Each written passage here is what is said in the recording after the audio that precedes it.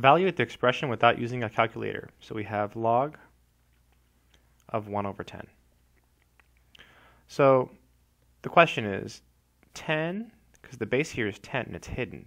10 to what power is going to give you 1 over 10? Well, the only way to get from a 10 to a 1 over 10 is to have a negative exponent, so negative 1.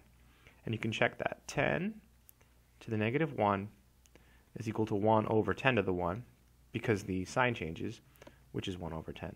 So it checks. So the answer here is negative 1. Negative 1. Now let's say you wanted to use a calculator, because you could, right? So what you do, let me pull up the calculator, is you would just type log, so log right here, log 1 divided by 10, parentheses, and enter. And there's the answer. So again, log is down here.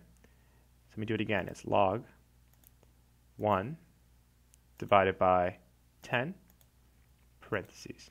Hit enter, and there's the answer. Hope that made sense.